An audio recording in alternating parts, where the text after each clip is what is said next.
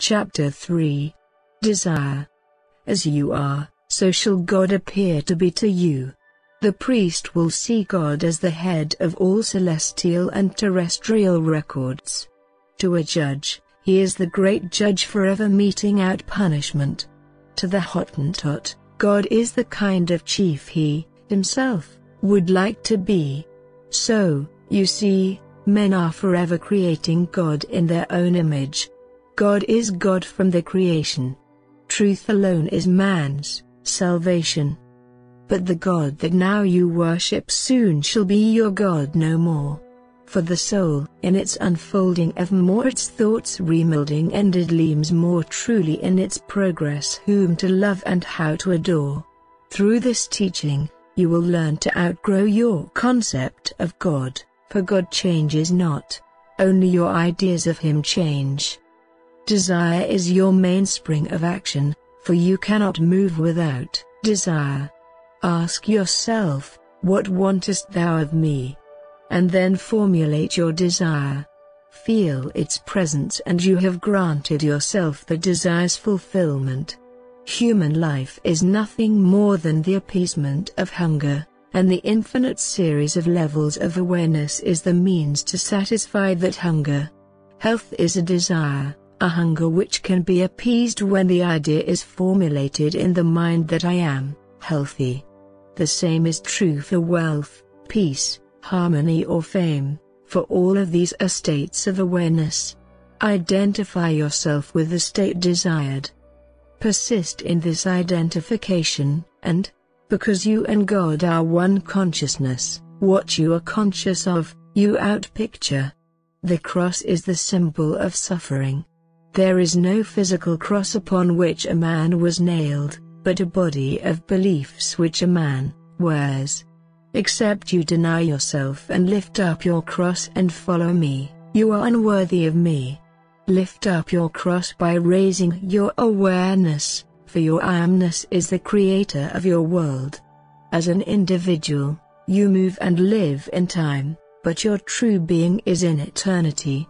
Think of the vertical line of the cross as the line of being upon which there are unnumbered levels of awareness. Now, time cannot make you better or wiser. In fact, time cannot do a thing towards changing your level of being, for change is all on the vertical line where you move to higher or lower levels of your own being. Because change is imminent, we speak of it as infinite imminence, as nearer than near and sooner than now. The man you would like to be is imminent. He is nearer than near. The ideal you dream of being is sooner than now and is brought into being by a change in your reactions to life. In the book of Revelations, we are told, I will give to every being according to his work. The only work you are called upon to do is work on yourself. Start this work by observing your reactions to life. Remember, your future is not being developed, it already is. The time track is complete as well as all of the events you can encounter. As you move up or down the level of your being, changes will occur in your life. You are now resting at a certain level. Arise, take up your couch and walk, by breaking the threads of life that bind you to the state you are now in. Break these threads by changing your thoughts, for only as you rise within, will you find a corresponding change without. Have you ever wondered what it would be like if you were of too pure eyes to behold iniquity? If you were all tenderness, all love, all generosity? Aim for those feelings and then watch your relationship to them. It is here, in the midst of the stones of life, that you work this law. If you identify yourself with an unlovely state, you will find yourself sinking into it. But you can lift up your cross by breaking your automatic, mechanical reactions to life and sacrificing your present level of being. This message comes not to bring peace, but a sword. It comes to set a man at variance against his brother, father, mother and all the members of his household, For I bring the sword of truth, which is the word of God. This word is sharper than any two-edged sword, for it is capable of piercing their soul and spirit. I am not suggesting that you turn against your earthly relatives, but that you turn against the psychological ideas that govern your behavior and the dominant mood which governs your actions and reactions to life. If, at this moment, your feelings are not noble, turn against them, for they are your psychological mother. This is done by putting new feeling in their place. You cannot change your thinking until you change your feeling, and all feelings come from ideas. A man's enemies are those of his own household, which is everything he accepts as true. This sword can pierce, even to the severing of soul and spirit.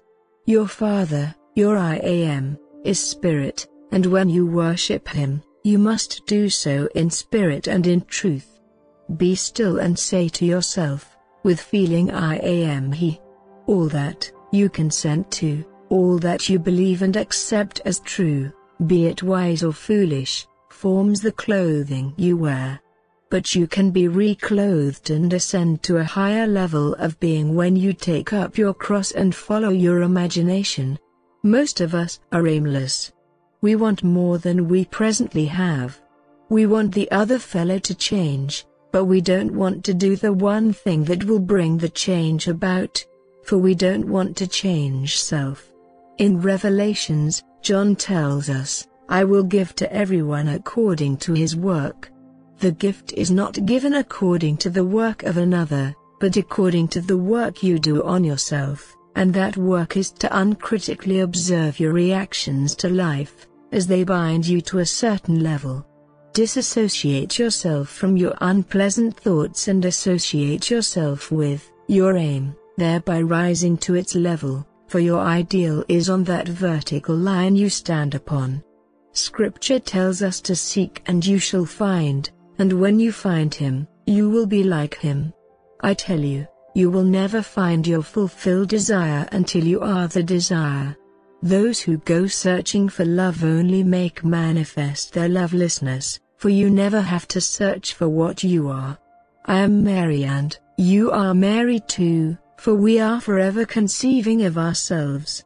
The whole of human life is the appeasement of desire, and desire, conceived as fulfilled, will externalize itself.